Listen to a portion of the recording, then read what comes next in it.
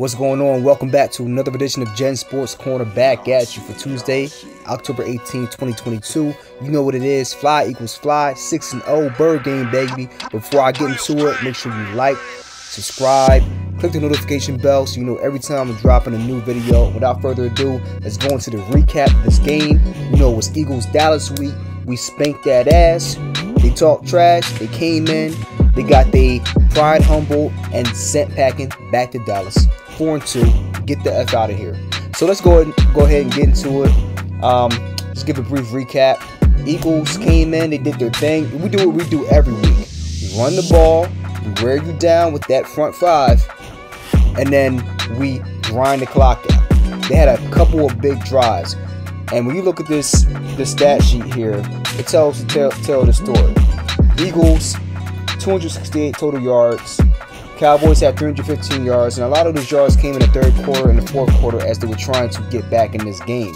And you look at the passing yards, 181 passing yards for the Cowboys, 132 for the Eagles. When you look at the rushing game, 134 for the Cowboys and 136 for the Eagles. And look, Dallas had some success in that third quarter, but the stats don't tell you the complete story, because you look at the passing yardage and the rushing yardage, not terribly different, but when you look at the turnover differential, and then you look at the time of possession, and then you look at the amount of points scored in the second quarter that put Dallas behind the 8-ball, then that tells you everything you need to know about this game. Dallas had 3 turnovers, 3 interceptions thrown by one Mr. Cooper Rush. We thought he was the next coming of Tom Brady, the way people were talking about him, but look, he's not bad. He's not going to kill you, but he's a guy, okay? And you have a front seven like the Eagles have on defense that's going to be able to apply pressure and really shut down your run game and be able to put pressure on that quarterback. Mistakes happen. It's not a coincidence. So you look at this game, right? You look at what happened in that second quarter, and a big stat that popped out was the Eagles have outscored their opponents by a differential of about 84 points in the second quarter this year through 5 games up to that point when they showed that stat up on the screen. And that's huge. They are coming out and they are really putting it to you. They're running the ball, they're wearing your ass out, having 6 to 7 minute drives and just eating up the clock and putting pressure on your defense. And they're going over there gasping for air. Where's the oxygen tank, coach? I need this. I'm dying out here. And you think that don't affect teams in the second half? You were sadly mistaken. At halftime, it was 20-3 Eagles. Now, to their credit, Dallas, they came out in that third quarter, and they were able to put up 7 in that third quarter, and then they came out in the fourth. They put up another 7. It was 20-17, but then the Eagles came and responded back and put up a touchdown, a 7-yard strike to Devontae Smith from Jalen Hurts. And they were able to really cement the game at that point. Now, you look at Cooper Rush in this game, and you look at Ezekiel Elliott. Now, Ezekiel Elliott, 13 carries, 81 yards, and a touchdown. He got his at points, but for the most part, they contained him. That came more or less in the third quarter and maybe the beginning of the fourth. But for the whole first half, they did absolutely nothing on offense. It almost looked like they were going to walk away with this in a blowout. Like, the fact that Dallas fought back, you have to give that team credit, because they looked like they were going to really get folded up and sent packing. So give them credit for being a tough team and showing some fight, but they were really outclassed in this game, just like a lot of teams that the Eagles played this year. Dallas coming in with a top 2 ranked defense, either number 1 or number 2 in the league, and the Eagles came out and they just shredded them in that first half. They shredded them to pieces. And one of the big things I liked that they did was they had a very unique game plan for number 11, Micah Parsons. They didn't even go at him in terms of trying to double team him or whatnot. They had a lot of different ways of attacking him. They would run the read option where they would make him decide between going after Jalen Hurts, or Jalen Hurts would hand the ball off to Miles Sanders, and then that split second that Micah Parsons had to sit back and react, that allowed Miles Sanders or Kenneth Gainwell to go ahead and get a 1-yard head start on Micah Parsons and turn a play that maybe Micah makes 9 times out of 10 for a 1-yard gain, those runs all of a sudden turn into 5 yards a pop, 6 yards a pop, 14 yards here.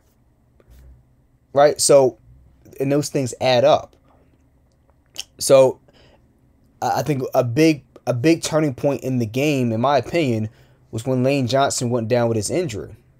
And that allowed Micah Parsons to really get going, and that helped them to stall out some of those Eagles drives in that third quarter and allowed that Dallas offense to get back into the game.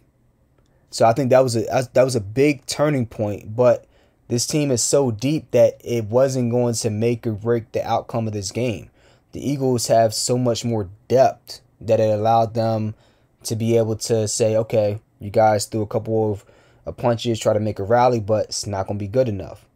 So, great job by the Eagles. They went out and got it done, 6-0. Really good performance. Jalen Hurts, 15 for 25, a $155 through the air, 2 passing touchdowns. He looked really good as usual, and he's just getting sharper and sharper and sharper. Miles Sanders, 18 carries, 71 yards, about 4 yards a pop, a touchdown. Another solid game here. And then A.J. Brown, 5 catches, 67 yards, a touchdown. Devontae Smith, 5 catches, 44 yards, and a touchdown. They look really good. They had control of this game, even at points where you saw Dallas try to get back in it. You never had the sense that the Eagles were really going to fall apart. At least that's the sense that I got. They really did their thing. C.J. Gardner. And then you come back and we have a drive where we end up punting. You don't get any points out of that. Dallas gets the ball back with about, 2.5 minutes to go. They go a little bit down the field, but not that far. And then they decide, hey, time's getting low. 1 minute, 8 seconds left. They try the 59-yard field goal. He pushes it wide right, and that's pretty much it. But it wasn't as close as the score would suggest. They played a very solid game. We did to Dallas what we did to every team so far this year, outside of the Detroit Lions, where we let them come storming back. But other than that, we've been all over people. And then you look at this schedule down the stretch, and you really gotta like the Eagles and the spot they're sitting in. So you go into this bye week, you get a chance to really go over a lot of the flaws that you've seen in this team. You know, like I said, that differential in the second quarter, plus 83 or plus 84 in the second quarter. They've been coming out and bombing teams, putting teams away in the second quarter. And then in the third and fourth quarters, they really, especially the third quarter, they're not letting off the gas, but they are not doing the little things to be able to keep applying pressure. And if nothing else, you have to be able to continue to score. Even if it's not touchdowns, you got to keep putting up 3 here, 3 there. Let's say it's 26-10, right? And they score a touchdown coming out at, let's say it's 26-10. They score another touchdown in the third quarter. It's 26-17. You have to be able to put up 3 points here, right? 29-17, okay? They come back, say they score another touchdown. It's 29-24. You score another field goal, it's 32-24. At the very least, they have to score a touchdown. So what you're doing is you're making them have to score touchdowns every possession just to keep pace and try to catch up. Even if you're not scoring touchdowns, you get up, get a big lead, you just keep scoring field goals and you keep tightening the noose, keep putting that pressure on. So even as the other team is scoring 7 points, they know that they have to not only score touchdowns to keep pace, but as time starts to run out, now you have to take more chances and leave yourself open to making more mistakes than you would earlier in the game. And then that just makes it easier for you as a defense to tighten the noose and yank that cord up. Sorry to be so graphic, but that's what it is. So that's what you're going to have to work on over this next week. Take the week off, really get in the film room, fix the flaws, and then come back out. And you look at the schedule, and you got to be loving it. You got the Steelers at home on 10:30 right before Halloween, and I think it's going to be a spooky time for the Steelers. Then the week after that, you're going down to Houston against a Texans squad that is really bad. They're young, they're inexperienced, they're not that good. And then you have the Commanders again back at home in Philly, and I will be there for that game. I will be getting footage. Hopefully I get my face on ESPN. You never know, dog. But we're going to be there for that. They're going to put a whooping on their ass. And then after that, you're going out to Indianapolis to face a Colts team that is just struggling just to figure out where the fuck they are on a week-to-week basis. They don't know up from down, left from right. They're just trying to figure out when they're playing offense and playing defense, because apparently when they're on offense, they find it hard to keep the ball from the other team. I don't know what their issue is, but they are discombobulated, to say the least. I mean, we all remember... Well, at least I do. We went back 2 weeks to that Denver and Indianapolis game. And yeah, Denver's defense is very good, but it was painful to watch. Very painful to watch. That, as bad as Denver was with Russell Wilson being out of sorts with that offense, the Colts were even worse. They had nothing. Especially without Jonathan Taylor. So even with Jonathan Taylor, they have a lot of issues to fix on that team. So you have to look at these next 4 games and wonder, hey, can the Eagles be 10-0?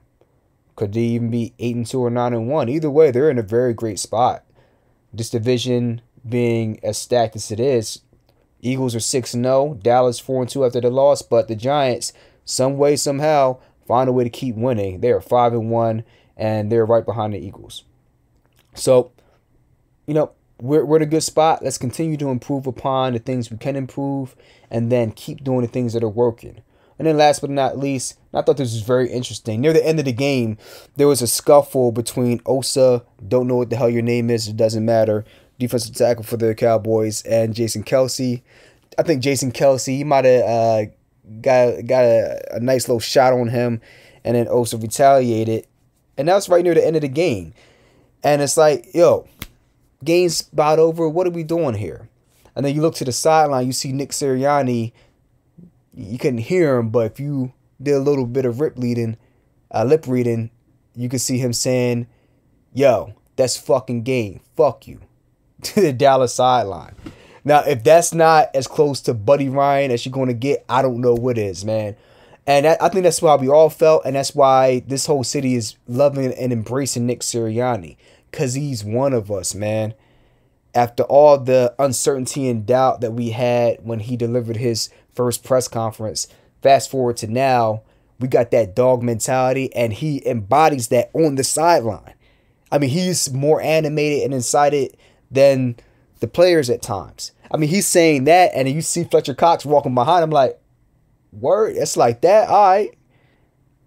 Now, backstory, Brandon Graham came on WIP this morning on Tuesday, and he said he told us about what Nick Sirianni was telling him about the Cowboys game from last year when they blew us out 51-26. And he said that Nick Sirianni mentioned to him that some of the Cowboys players came over to him and said, y'all don't belong to be on the field with us and all this stuff. We the NFC East. And, chirping, yapping. It's like, okay.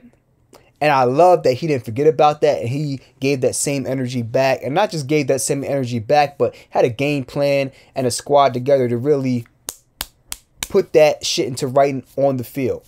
Not just through the media and talking and chirping. No. We come on the field, and we're going to run the ball down your throat, and we're going to make you give in to our will. Because we're the top dogs in the East. Write that down. But, that's what it is. So proud of this team. Great job, y'all. Like I said, we're going to be back 2 weeks from now, getting ready for the Eagles coming off the bye week against the Steelers. And we'll get ready for what we hope to be 7-0. Right now, I am looking at the end of the Phillies game 1 of the NLCS in the 9th inning. I had to re-record this episode, but right before I re-recorded this, Bryce Harper had the big solo shot to left field, turned the pitch inside out, just took it out. And then Kyle Schwarber came up after that, I think an inning after that, and he hit the longest home run that's been hit in that ballpark out in San Diego. Projected 488 feet. It left the bat at 119.7 miles per hour. Just crazy, man. Bats are coming alive. Right now, Bryce Harper is up. Top of the ninth inning, 1-2 count, 2 out. So, hey, hopefully we can hold on to this 2-0 lead right now and get this game 1, wrap it up, and go into game 2 with good momentum. That being said, let me know what you guys think about this Eagles game. Let me know what you think about the next. Oh, my goodness. Okay. About to say, I thought you hit another home run.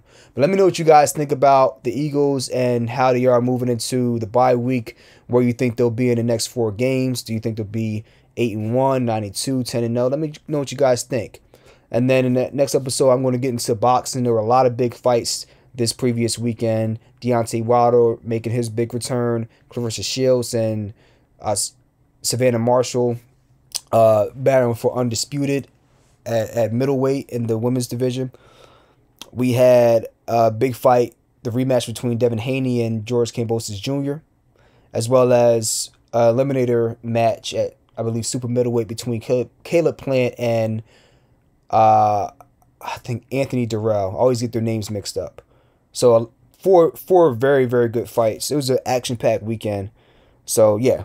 Let me know what you guys think about the Eagles, and we're going to be back at it soon. Till next time. Peace.